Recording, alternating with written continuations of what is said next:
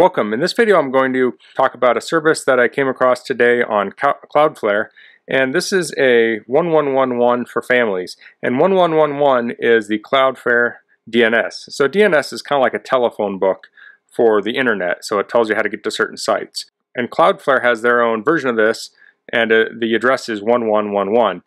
And the most popular one is Google, which is 8888.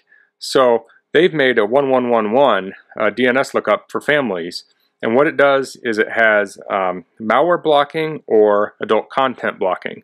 So you see here it says there's two flavors, 1112 and 1113, no malware or adult content.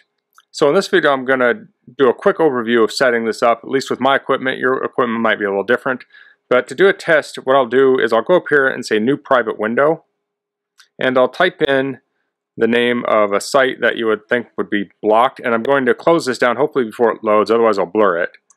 But you'll see this site will start to load, okay? And that came up. So if you had a kid in your house that was on the internet and you don't want them to go to that site, there's numerous tools you can use. This one is free, that's why it's nice. May not be the best tool, but if you don't want anyone on your network to have access to those sites, you can block it at your router level. Now it is bypassable too, so it works better for kids that aren't good with technology. So I'll demonstrate this on my Mac. We saw that just come up.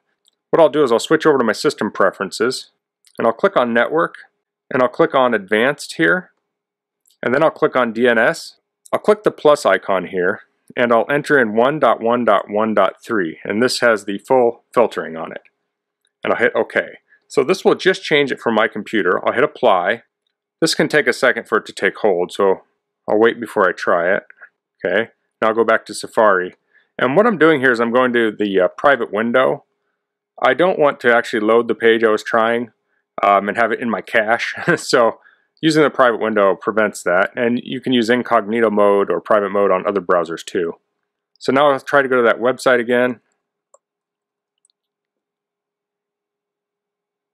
And you can see it says Safari cannot find the server. So what's happening is my computer is going out there and saying, what is the IP address of this website?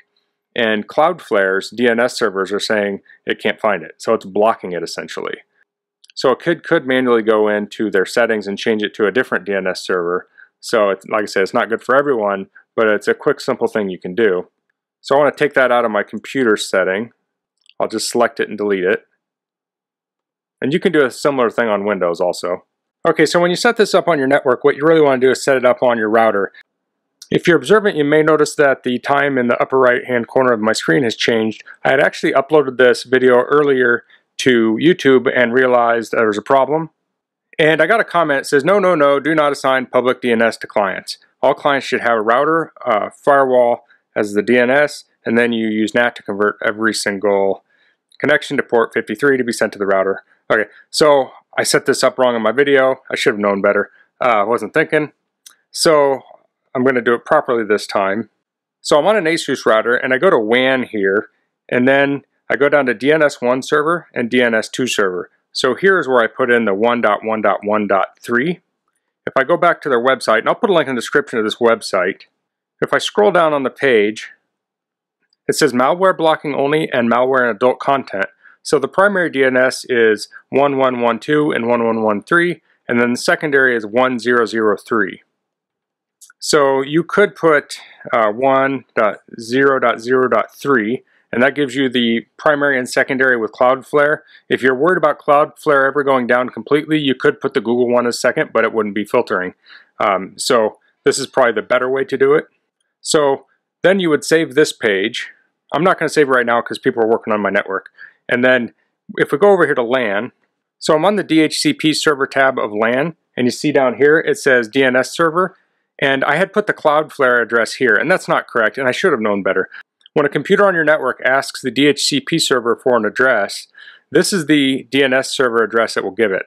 So all of your clients on your network will point to the router, and then the router will use the DNS on the WAN tab to connect up to DNS. So that does it for everyone on the network. So in this case, the computers won't have to like release and renew their IP addresses to get updated because they're already pointing at the router. So every router is going to be a little bit different, but this is the proper way to set it up here, and I'm glad someone pointed that out because that was foolish of me. to do it that way. So again, I'll put a link to this website in the description telling all about it. And if you have any questions in the meantime, please leave them below. And if you have any suggestions, like you saw I did anything wrong, please point that out to me also.